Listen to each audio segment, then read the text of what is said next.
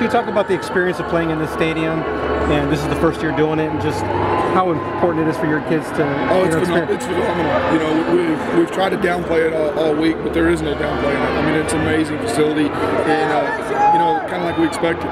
First, it kind of helped us that we were rushed through warm-up, because I don't think we had as much time as we normally do, so we were able to, you know, focus the kids on the task at hand rather than, you know, stand around and look around. It helped us also being the second game, I think. I think got a lot of those jitters out watching the D1 game. For those that have experienced six-man football for the first time here, how would you describe a six-man football game as a coach? Well, very fast-paced. You know, a lot of people are skeptical of it, think it's more of arena-type football. It's really not. You know, your kids have got to be fundamentally sound. You've got to block. You've got to tackle.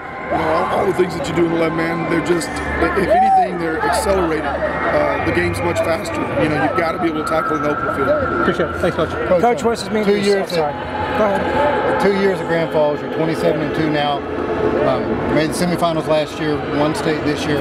What has allowed you to do what you've done with these kids in such a quick amount of time? Just what's enabled that? Well, I think it's just the structure. I think that, you know, that was something that they were lacking in, you know, all the talent in the world, but they kind of wanted to do their own thing a little bit, you know, and we really, they bought into it when they saw that you could be successful doing those things. You know, we bucked a little bit the first year I was here statistically, you know, because they're used to having 400 or 500 yards a game rushing. Well, our games were over at half, but they saw that provided the longevity. The kids weren't as beat up, you know, and everybody doing their part. I mean, that's where it is, and that's where Grand Falls is. Congratulations. It's a big accomplishment for the city. I think this is their 20th anniversary to drop to six-man football. You know, there was quite a bit of opposition, I believe, back in '93. I guess was their first six-man season.